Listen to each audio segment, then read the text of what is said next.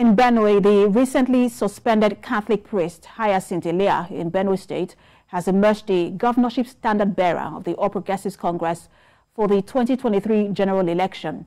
The chairman, Benue APC Primary Election Committee, Peter Ojie, made the declaration at the party secretariat in Makurdi, the state capital. Makurdi reports.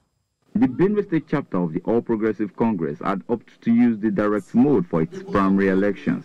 So off they went to their various council wards to take part in the process.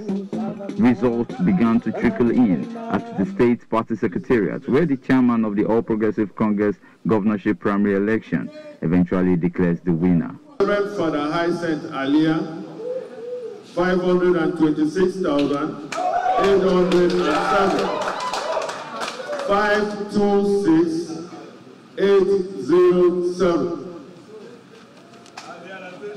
This is to certify that Reverend Father Hyacinth Alia, having scored the highest number of votes, that is hereby declared winner. Meanwhile, 4 of the state gubernatorial aspirants, including Senator Barnabas Gamadi, Mike Ondaka, Matthias Ibwa, and Teimba Shija, have registered their petitions to the Governorship Appeal Panel Committee.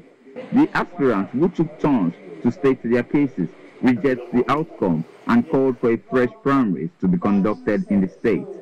We aspirants were clearly denied the right to vote in this election or be voted for. A declaration that the purported direct primary election for APC gubernatorial primary election held on 27 May 2022 is now void and of no effect whatsoever, and seems to therefore be cancelled. I was not coming to the race to joke.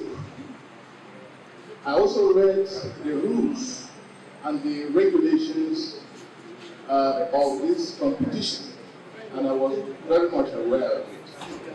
There was an initial controversy about the method to be used.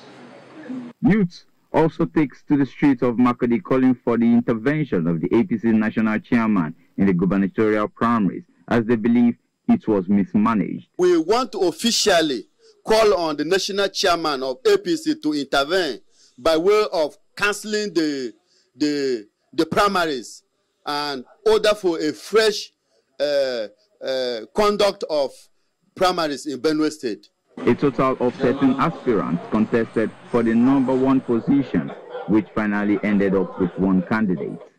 Mayowa Okwato, TVC News.